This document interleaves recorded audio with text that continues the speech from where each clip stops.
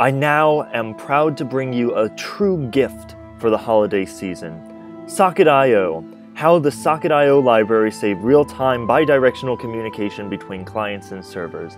This was the final presentation for the semester at GT WebDev, so let's get right into it. When it comes to the internet, it's only fate that there are thousands of ways to communicate. Sit back, relax, as I tell you a tale of one of those ways that shall surely prevail.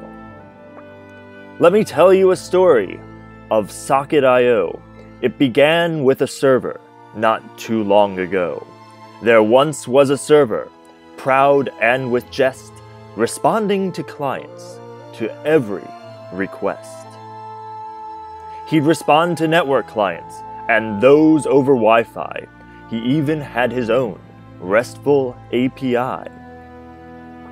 But no matter how often he handled requests, there was still one problem that made him depressed. For each response he sent felt like a son, but then he lost contact, and that was no fun.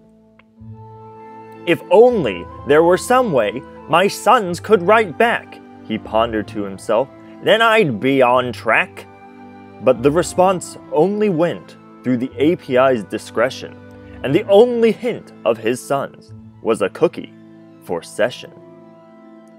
It would be oh so cool, updates I could send, without them having to ask. Oh, there would be no end. But alas, at the moment, this cannot be done. I must wait for the request of my disconnected son. So for the server, nothing was fine, until a change happened in 2009. Google Chrome came along, adding to its dockets a brand new, cool standard. Its name was WebSockets. The sockets were new and oh so defiant. It allowed you to push info straight to the client. It's perfect, exclaimed our server with glee. A two-way connection between clients and me. And as time progressed, other browsers filed suit, making the server-client problem near close to moot. Firefox, Safari, Edge, Opera adopted. It seemed every browser WebSockets co-opted. Yes, every browser in Browserville loved WebSockets a lot, but Internet Explorer, who lived just north of Browserville, did not. IE hated sockets and wished they would die. Don't ask me the reason. I don't know why. It could be its developers were just unaware. It could be that Microsoft just didn't care. This in turn made our server quite sad, for his sons on IE wouldn't see him as dad.